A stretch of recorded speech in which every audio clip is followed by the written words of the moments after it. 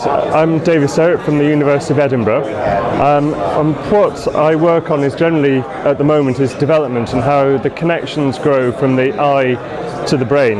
Now, one of the things that is done in this work is that tracer is injected into the brain of the developing mouse, and then it transports back to the eye, and then we have to dissect out the eyes in order to find out where the tracer has gone. Now, the problem is when you're doing that, what you do is you take an eye and you flatten it out, and that's very good for analysing under the microscope, but the problem is that you don't know where the tracer was that you originally put in, that went in. You don't actually know where it was on the intact eye.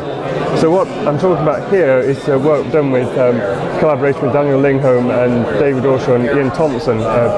Daniel and Ian are in King's, is to try and reconstruct this. And what we do is we have a sort of virtual method of reconstruction where we mark up where the incisions were, and then the algorithm stitches them together, and then it morphs them onto an eye-shaped sphere and gradually refines the mapping, and then you can actually do projections of where things were on the actual sphere. And one really cool thing is that then we can imagine what would happen if we projected the eye into visual space.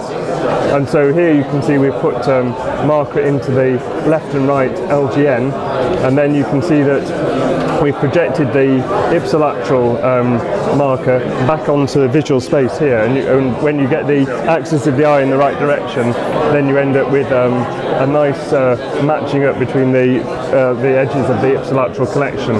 So the other advantage of this method is that it allows you to compare eyes from different animals, and which is very important when we're looking over a developmental time course and we're trying to put together data from different animals.